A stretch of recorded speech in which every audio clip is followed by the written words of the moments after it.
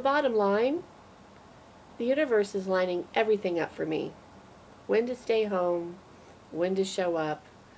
The signs are there. I just have to pay attention.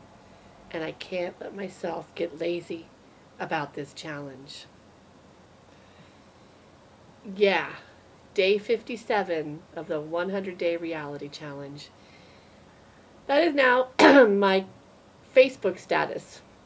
And I got it from a co-creator in one of her blog posts. And I don't remember which one, but it was her like season 5 or 4, day 23. I think her name is Robin. So co-creator Robin, good for you. You drew this really amazing picture too.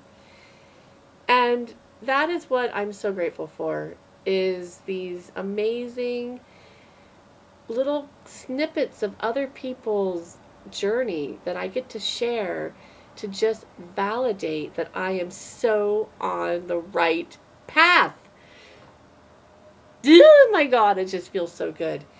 And it keeps getting better and better. And I keep doing things that are like, what the hell am I doing? And then I do them. I go, oh, I did this so I understand how to handle it the next time. Or if I even want to handle the next time, so I will not even let it into my life.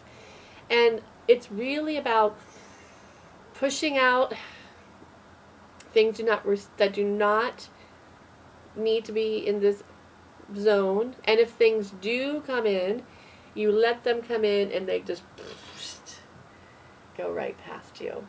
Go right through you. And if it gets caught up in a moment, you just like work it out, and then you go swimming, or you read a book, or you look on a website called Co-Creating Your Reality, or you do a little dance, or you just sleep, or you eat a cookie. You know, you don't eat 10 cookies, you eat 1 cookie.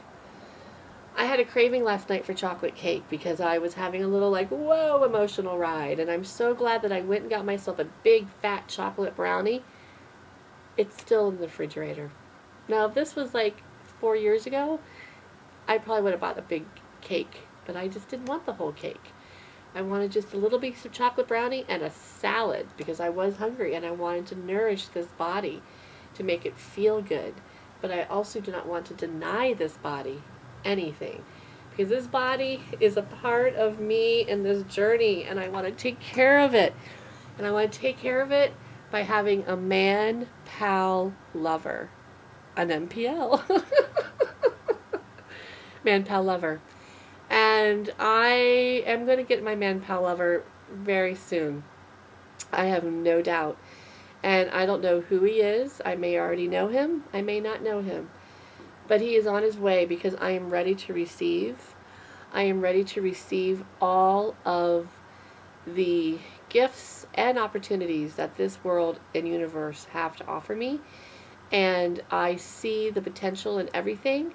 And I'm so grateful that I am releasing more of what I do not want every day and receiving what I am asking for, and feeling okay about the asking and feeling okay about the receiving. Whew! Season 1 is a big hit. And I don't want to overextend this, because how much love and gratitude can you really share? The infinite power of love and gratitude. There is a book called that. But just the mere fact that I've been working on this idea of magic, passion, love for a really long time, really, 7 years, and 2003, whatever.